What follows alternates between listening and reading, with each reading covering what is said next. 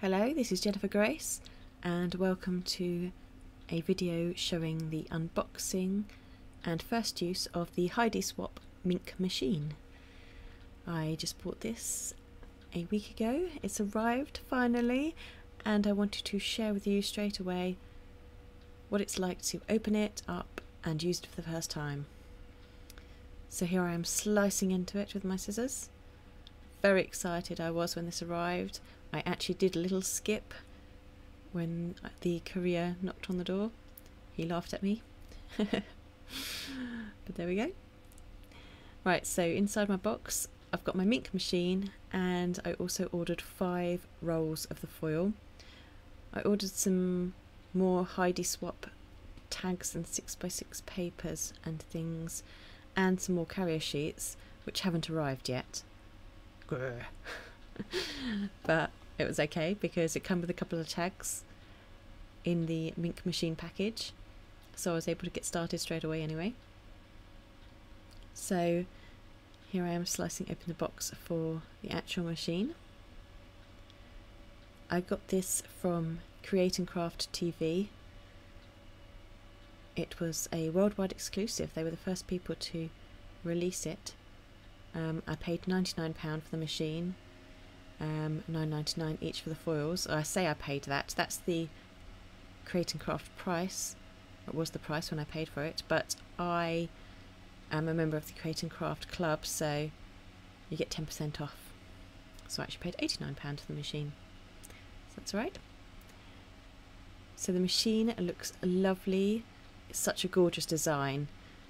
I think it's brilliant when machines look good.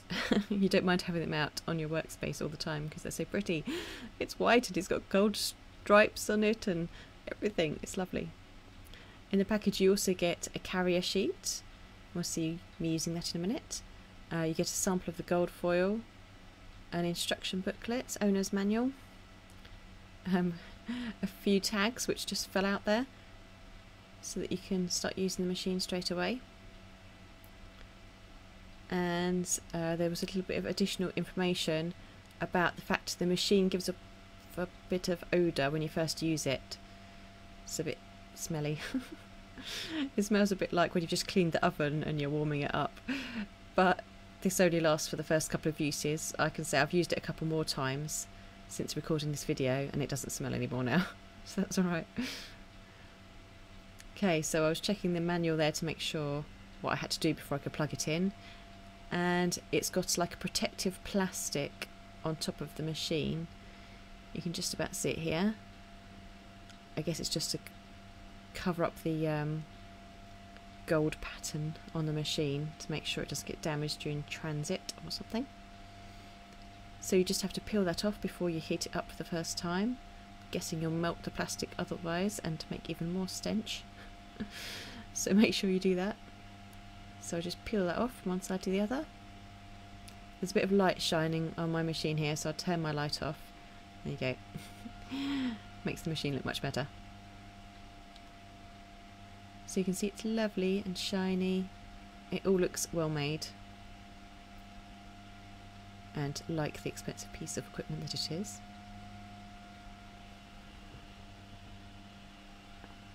So I was just checking whether I need to do anything else. I just need to untangle the power cord. It's got like a wire twisty around it. So I'm ready to plug that in. Now the lead isn't very long. The power cable is not very long, which is a bit frustrating.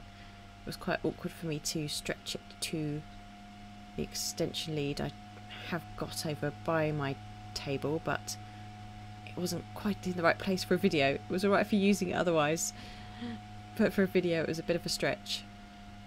But I managed it, just about. So, I want to turn it on. The power button is just on the back, little on-off switch. So you flip that on.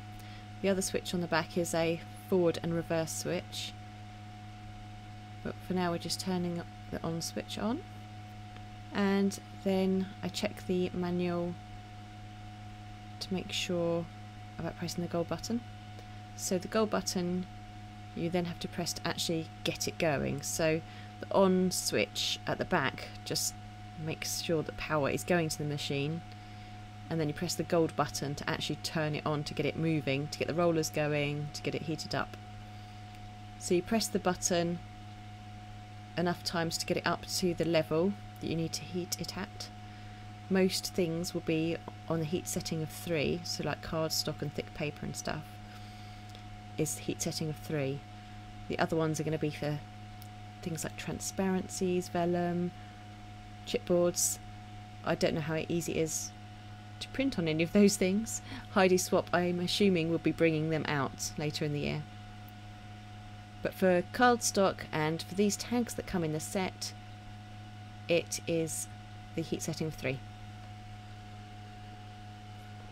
So I'm going to start off by using the gold foil that comes with the machine. Might as well, that's what it's there for. You can see the little red light blinking on the machine in the background. That's just telling us that the machine's heating up, but it's not ready to use yet. It'll go green when it's ready to use. Now, when I was trying to take my foil out of the packet, I got it all stuck to the adhesive strip on the plastic packet.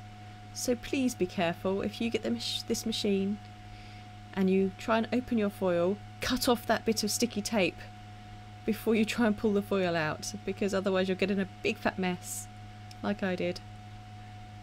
So there we go. You can see how I mullered the top part of my foil by getting it stuck to the plastic. Again, sticky tape on the plastic bag. But never mind. You can see, look, my machine is ready to go now because the light's gone green. How fast was that? It says it takes 1 to 3 minutes to warm up, and it really did only take like a minute. It's amazing. So now I'm just trying to cut a piece of the gold foil down to cover up my tag. Something I've discovered, this foil is really hard to cut. No, it's not really. If you have sharp scissors, you'll be fine.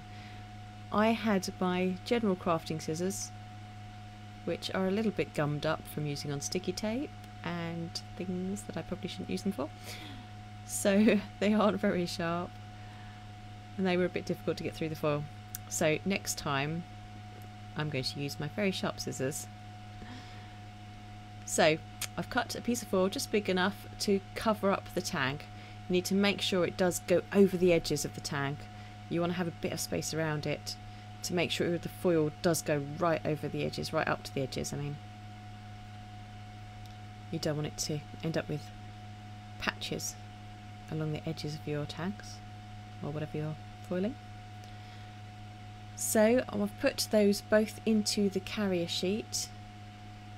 Then I'm going to feed the carrier sheet into the Minc machine. Now this takes me a little while to do because I could not for the life of me work out how far in the rollers were. I was sure they wouldn't be that far in the machine. Surely I didn't have to push the carrier sheet all the way into the machine. I didn't want to break it by forcing it in too far. So I was trying at different amounts of depth into the machine. Pushing it in a little bit more, a little bit more. No, it's still not going into the rollers. What I've discovered is that the rollers are a really long way in. See, I'm pushing it. Look how far it takes before the rollers actually take this. Come on, push it in a bit more, in a bit more, in a bit more, in a bit more. Oh, there they are. So, okay, the rollers are in quite a way. But you'll know when it gets to them because it'll start pulling it through. I thought maybe for a moment my rollers were just broken, but no, they're just quite a way into the machine. So then it just starts taking it through the machine. You don't need to do anything else. That reverse and forward button is there on the back if you put the carrier sheet in at an awkward angle, and if it starts sort of getting stuck, you then press the reverse button so it comes back out the way it's gone in. You mustn't try and yank it out. I watched that on a Heidi Swapp video. I'm not just all knowing. So while that's finishing going through, I'm just going to open up my other colours of foil so you can have a little look at those, see how shiny and pretty they are. So this first one is the mint colour. This is such an original colour, I think. I don't think you can get this in most foils. Like, I've seen other places selling foil, but not mint. Oh, it's so pretty. And then this one I'm trying to open now is the teal colour. This was the one I was most excited about, as you've probably noticed from my blog and my other design things and my nails here in this video. I love teal. I do love that colour. That and gold are probably the ones I'll use most often. This one's hot pink. I am not always a pink girl, but this hot pink is so nice and bold, and I thought it added a bit of life to my colour choices. It was between this and red. It was a really hard choice between this and red, but I went for hot pink in the end because I thought it was a bit more summery. I'll probably end up buying red a bit more towards Christmas. I turned the light on for a sec there to try and show just how bold this pink is. It's really bright. It's even brighter than it looks here, like really bold and strong. Right, my tags come all the way through the machine. So here we go, let's have a look. Dum da da dum. There it is, all shiny. Doesn't it look lovely? Okay, so this one turned out really well. It's got a nice even coverage. It's lovely and shiny and gold. I do love gold.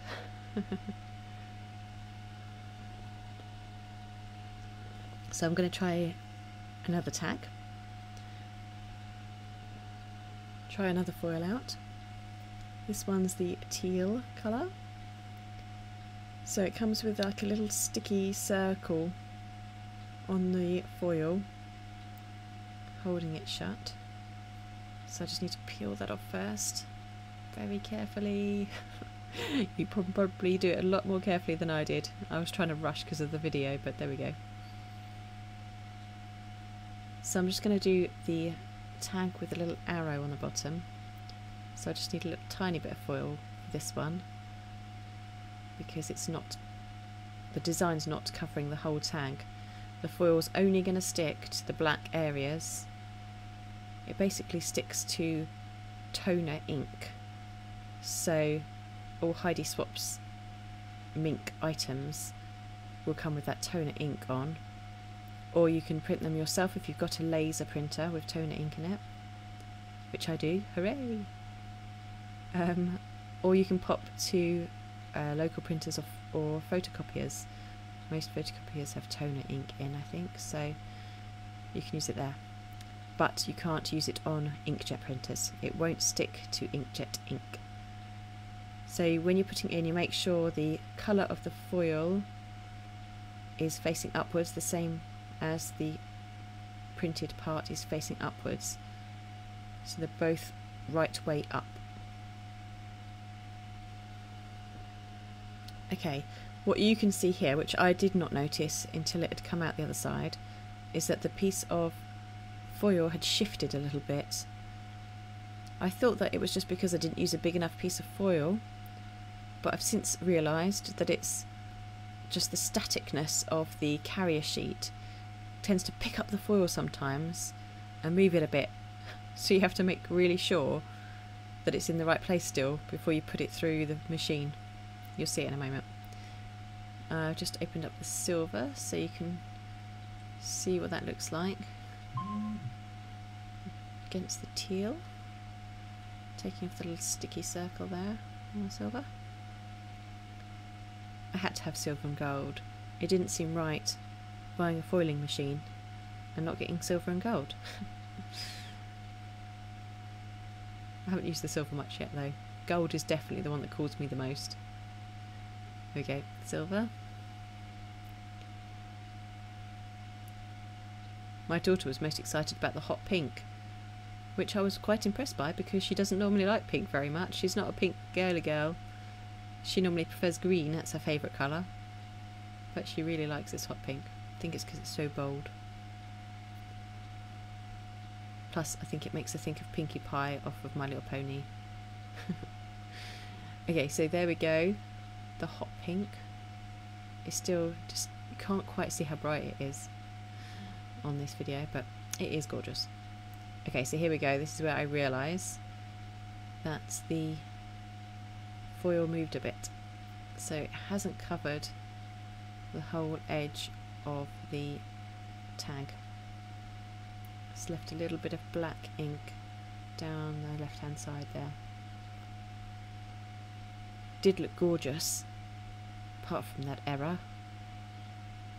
So what I decided to do is just try and run it through again with that extra bit of foil on, just to see whether it'll join up okay, whether my error can be fixed. It's worth a try, right? No harm in trying. I also noticed I've got a bit of ink on the carrier sheet. Heidi Swapp has said in her videos, be careful not to get the ink on your carrier sheet. And I go and do it the very first time I'm using the machine. Ugh. But at least it's only a little tiny bit, and I'm not planning on doing any 12 by 12 papers, so I can avoid that part of the carrier sheet. If I was doing 12 by 12 papers, it might be more of a problem. But I have extra carrier sheets coming to me as well, so that'll be alright.